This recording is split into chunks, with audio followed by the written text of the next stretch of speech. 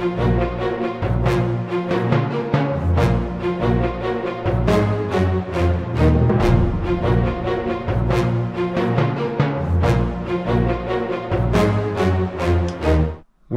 it's now time to think about the ride across Britain, which starts on Saturday, the weekend. So we're now at the stage whereby it's time to pack some kit. And as you see, I've got the first bits of kit here. You have to diligently go through the kit list and make sure that you've got everything. You've got to put your name in stuff that you might want to get washed. Make sure it goes into waterproof bags in case it's going to get wet, so hence there's some waterproof bags there. Either way, I've only got 16 kilograms is my maximum amount, but this is what I'm focused on making sure we can fit all of this: bib shorts, arm warmers, feet cover, gloves, waterproofs, cycling tops, stuff to wear outside of cycling socks. I'm taking a bit of luxury here, having some brand new cycling socks each day. So this is the sort of stuff that we will be packing into the kit, and hopefully it will all fit into that bag down there.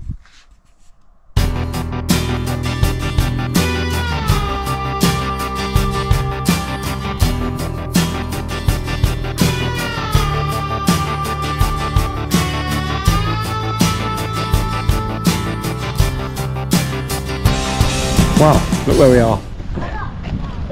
We've made it to Land's End. We had a good journey down, about 6 hours or something like that, a couple of stops, but this is Land's End. This is about 4 o'clock, and we've been to the campsite, sort of checked in, and now we're just having a little look around Land's End before we go and sort out the bike and things like that. So this is what you see.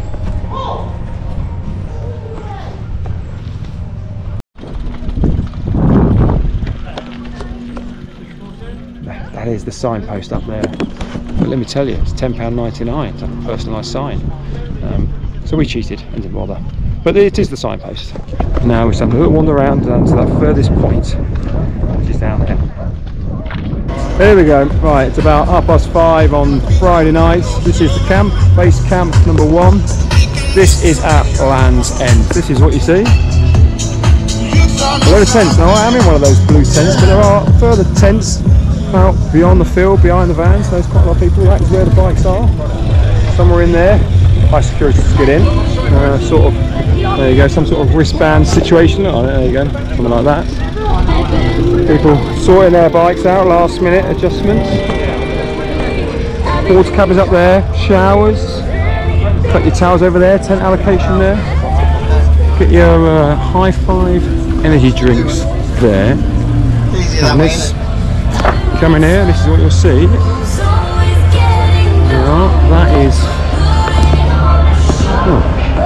call it the restaurant, cafeteria, whatever you like. There's a briefing tonight. I think there's dinner in about an hour's time, something like that. The map of day 1 there. I'll just tell you, about 105 miles, quite a long way. Well, this is a snapshot of food on day 1. Okay, not looking too bad if you ask me. The hot food is down there. A bit early for me to eat yet, but we'll keep looking, aren't we?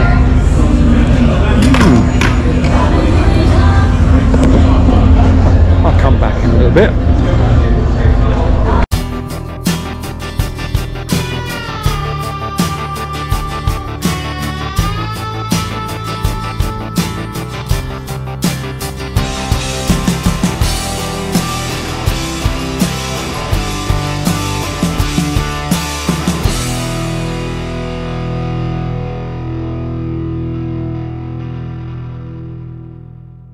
Okay, day 1 done.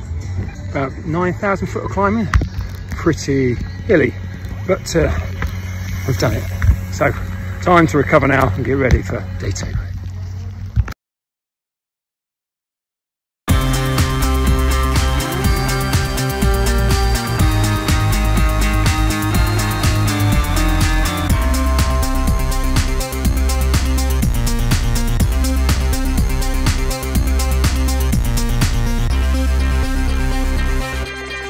Okay, day 2, 114 miles, a couple of big climbs in there. One of them, I'm halfway up it, Poppy and Tomo in the car come racing past, cheering me on. That was an unexpected bonus. I also saw, well, Phil, who I haven't seen for about 15 years, randomly in Crediton.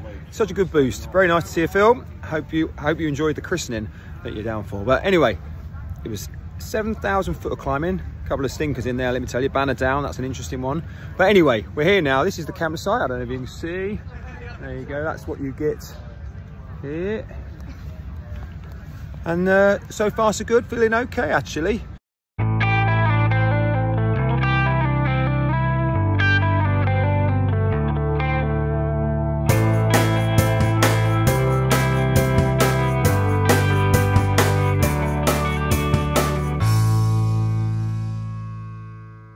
Pretty windy on the Severn Bridge, but the sun is out.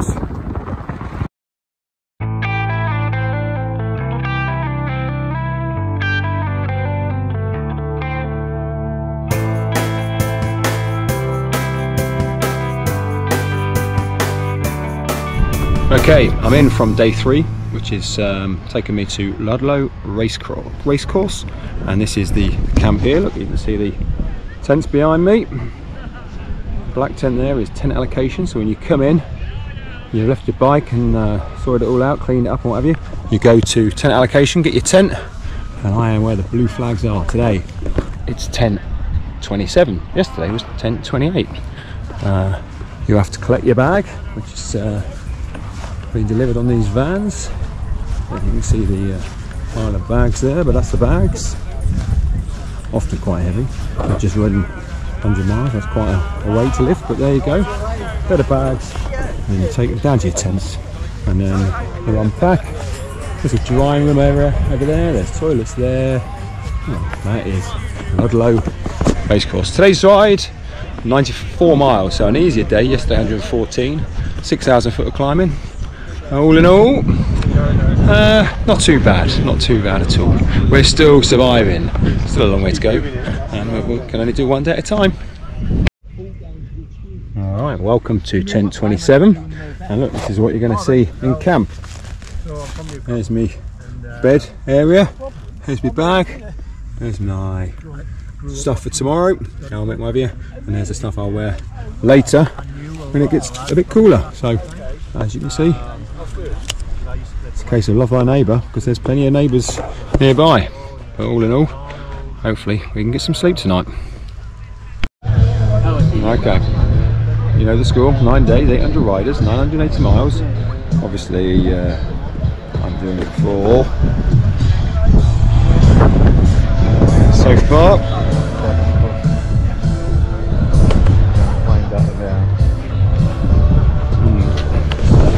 when you look at it like that, there's quite a long way to go. So yeah, let's not get carried away after 3 days. But today, that is Ludlow Racecourse, which is where we are camping. There you go.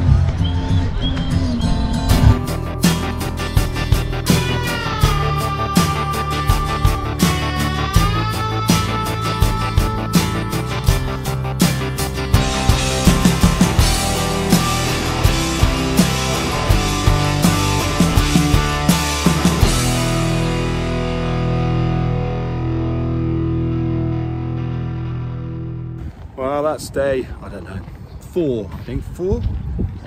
Yeah, day 4, I think.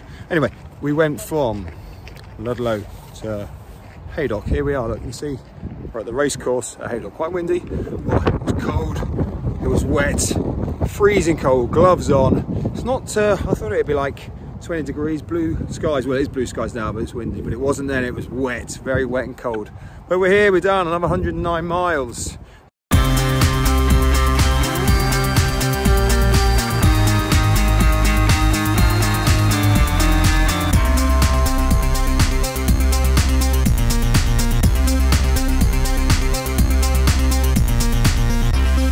Okay, I don't know, is it day 4, day 5? Either way, I've done it. It was a, I'd say brutal day. I'm not a cyclist judge, but it was very wet. and people were dropping out with hypothermia. I think over 50, 60, I don't know the exact number, but a lot dropped out. Carried on. It was a long day. In the end, we got to Milnthorpe that's where one of the pit stops was, and then we had to climb up into Kendal and up Shap, which is like a 4-mile hill. But anyway, we survived, and now I'm back in the marquee having my protein snack. I don't know if you can see that. That's my protein recovery snack, and it's dinner in about an hour and a half. So all good. Time to eat and recover, and let's get ready for going again tomorrow. Morning guys, this is what the rab makes you look like at 5:30 in the morning and sound like Barry White. It could be day 5, day 6, I don't know, it's all a blur really, but we're in Edinburgh, if you believe it. This is the site. Down there you've got the stretching, and you've got some showers and toilets here. There's a few tents. So obviously the catering going on in there. So today was 113 miles, quite a long way, but we went into Scotland, which was nice. We had a photo, sort of had a photo at the bridge. Then we went from there, eventually found a big hill. I don't know what it was called, but it was 4 miles long and had about just 900 foot of climbing. And then we've carried on our journey. We went through, I certainly remember Moffat, and then we went to Biggar.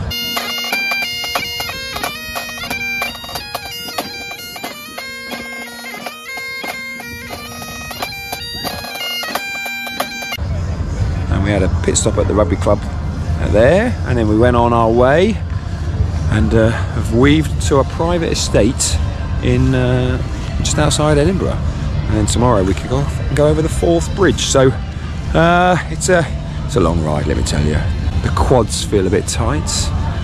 Last night sleep was difficult because I had the tent that was nearest to a generator and the lights. So it was like being in Norway where they have no dark. It was lights all night in the tent and the generator was making a noise. But tonight I'm in a tent far over as far as you can see on the tent, which is quite away from the generator. So hoping to bank a few hours of recovery tonight, because tomorrow is one of the hardest days. It's the day they say in terms of difficulty rating is a 5 out of 5. We go up to Glenshire, and I think that means there's lots of climbing in there. So.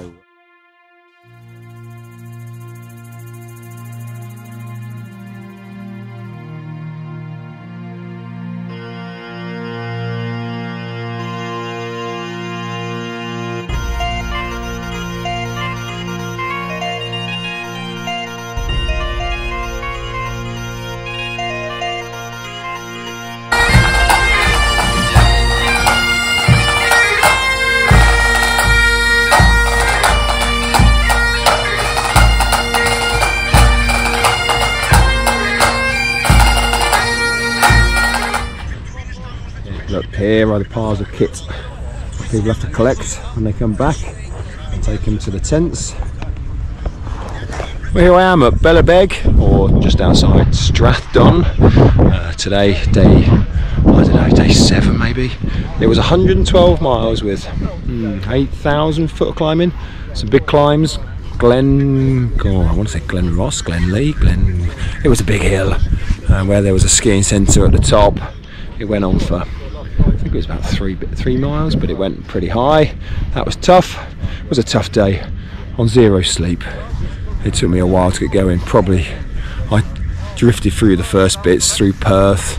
It was okay really, but I wasn't that great, but got going towards the end, and there were some big climbs. 11 big climbs today.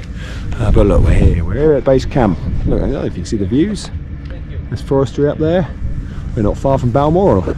I think actually we went past Balmoral. I think there's probably loads of things that we went past, but beautiful scenery, some great sights, and you know, looking at the mountainous rugged terrain. Alright, that's what's in store for tomorrow, day 8.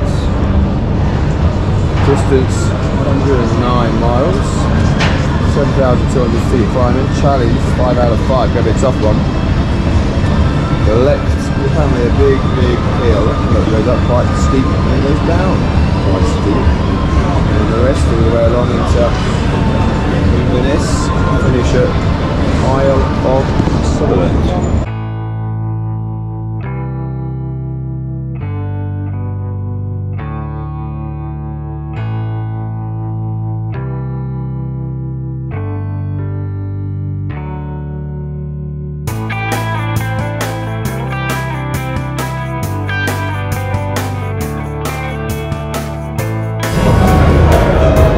Eat a bit of toasted peanut butter, recovery food.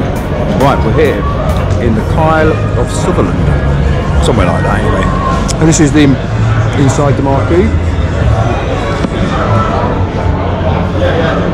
That is the plan for tomorrow, day 9. Still going on. Distance 4 miles, 5,010 feet.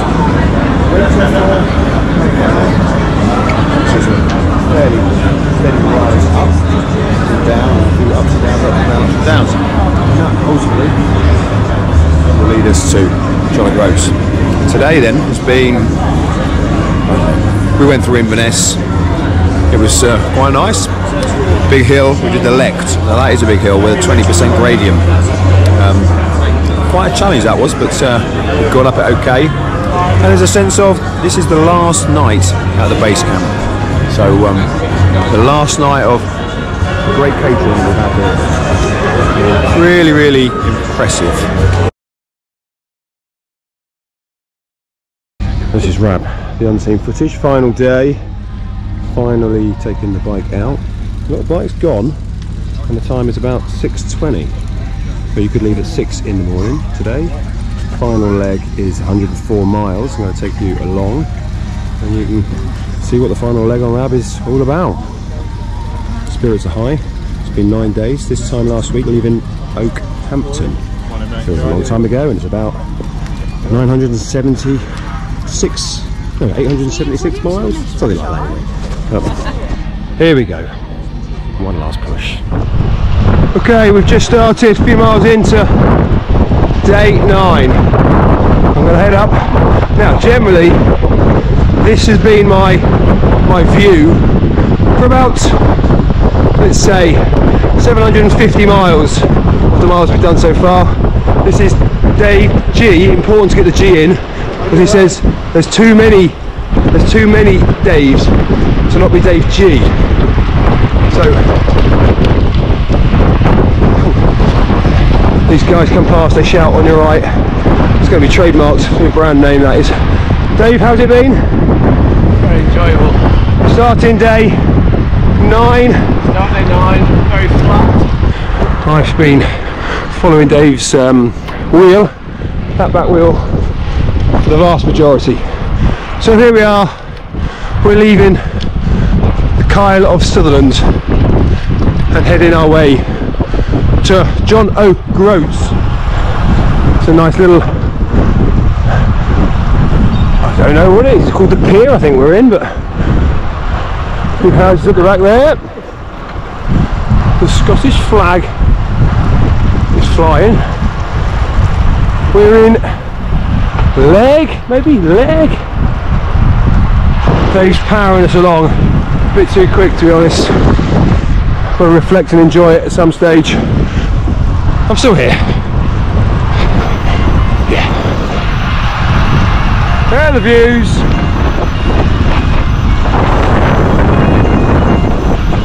The lake down there. This is the sort of thing you're going to see on the final leg of Rab 2024. Heading towards checkpoint 1 somewhere.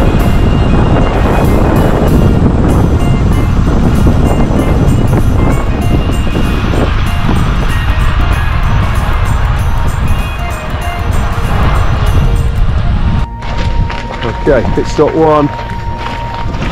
This is what you'd normally see. Mechanics, medical, and then food and drink.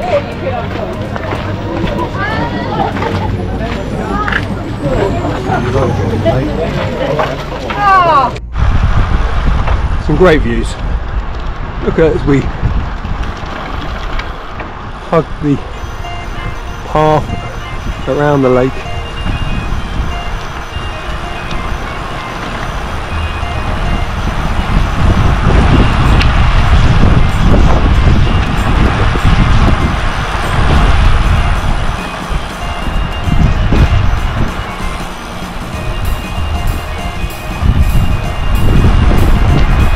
What a great little path this is, look.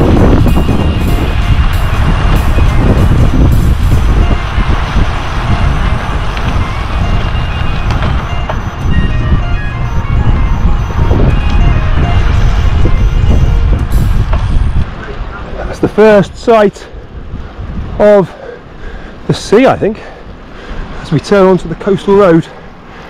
Dave powering up the hill. Final pit stop 2. Great selection of sandwiches. There we go. We won't see this young man until Cromer on the Macmillan Walk. That was me. Well, we could be there next year, in May, yeah? Yeah, I was there this year and I'll be there next year. We'll see you then. Okay, we've got 14 miles to go. Conditions have turned. We're not signed up. I've visualised. Nice sunny day. I don't know if you can see, but look, it's pretty grey. It's pouring with rain, soaked, got wet socks, wet everything. But we're still going. Come on, 14 miles. Okay, 100 miles up, 4 to go. Dave, how do you feel having now been my windshield for 800 miles?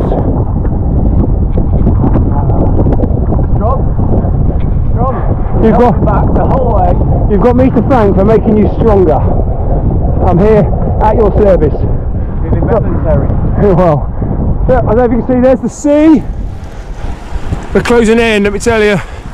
4 to go.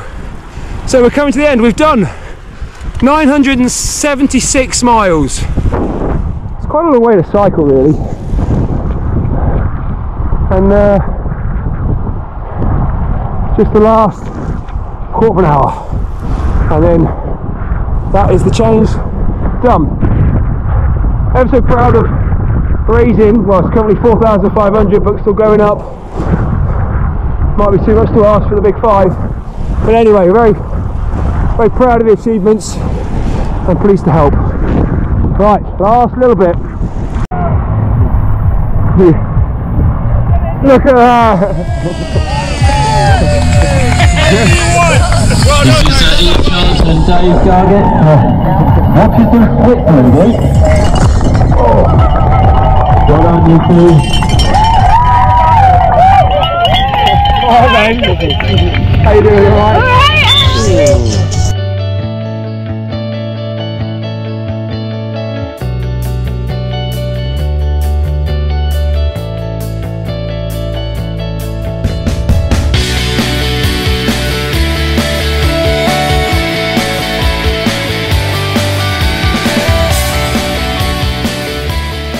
Right, it's the final leg of the journey now. It's Monday morning, it's the day after. Now, this journey couldn't have been made possible without the support. Look at that. So this is base camp. This is where Mark, Kim, Crooksy all came up. We're in Inverness right now. A little chill in the air. Beautiful morning. Don't have any mornings like this to ride with. But here we are, Inverness. We came back from John O'Groats to Inverness. That's about 109 miles. And we're in Inverness now, and we're looking forward to how long's the journey?